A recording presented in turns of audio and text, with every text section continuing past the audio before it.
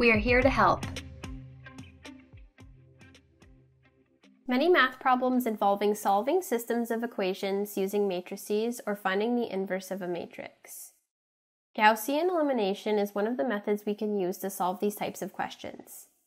When performing Gaussian elimination, following a structured procedure will help you get to your end goal sooner. If we don't follow a structured procedure, the process can get messy, become time-consuming, and also make for more errors. Let's go over how to use Gaussian elimination efficiently. This will not only save time, but also decrease the chance of errors along the way. Suppose we obtain the following augmented matrix from a system of equations. Our goal is to perform row operations until the matrix on the left-hand side contains ones along the diagonal and zeros everywhere else. We're going to achieve this in the following order. First, we will ensure the top left entry is a 1 in the first row. If it isn't, we can divide the first row or swap with another row that has a 1 in the first column. Step 2, create a lower left triangle of zeros. We will do this one column at a time and use the first row as our pivot to create zeros in the first entries of every row below it. Let's start to manipulate the second row. We want to change that leading 3 into a 0, using the first row as our pivot. If we multiply the first row by 3 and subtract it from the second row, this will give us the 0 we want. Performing the calculation, our new row 2 will have a 0 where we want it, and we can rewrite our matrix. Now we can manipulate the third row. We want to make the leading 4 into a 0 using the first row as our pivot. This time we will multiply row 1 by 4 and subtract it from row 3. Performing the calculations, we get our new row 3 and can rewrite our matrix. Now we'll manipulate the fourth row using the first row as our pivot. Our goal is to change the leading -1 into a 0. In order to do that, all we have to do is add row 1 to row 4. Performing the calculations, we get our new row 4 and rewrite our matrix. Remember that our goal is to reduce the lower left triangle to be all zeros. Now that our first column is how we want it, we can focus on creating our zeros in the second column.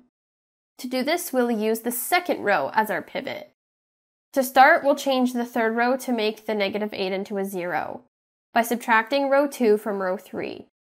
Performing the calculation, we get our new row 3 and can rewrite our matrix. Now we will change the 1 in the fourth row to a 0 using the second row as our pivot. By adding 1/8 times row 2 to row 4, performing the calculation, we get our new row 4 and can rewrite our matrix. We have one more entry to take care of in our lower triangle in the fourth row. We will use the third row as our pivot to do this. To change the 1/4 in row 4 to a 0, we will subtract 1/16 row 3 from row 4 and perform the calculations. To obtain our new row 4, can rewrite our matrix. Now that the lower left triangle is all zeros, we can focus on making the upper triangle into zeros. We will change the -2 and 2 into zeros first, using the third row as our pivot. But before we do that, we should make the 4 in row 3 into a 1 by multiplying row 3 by 1/4.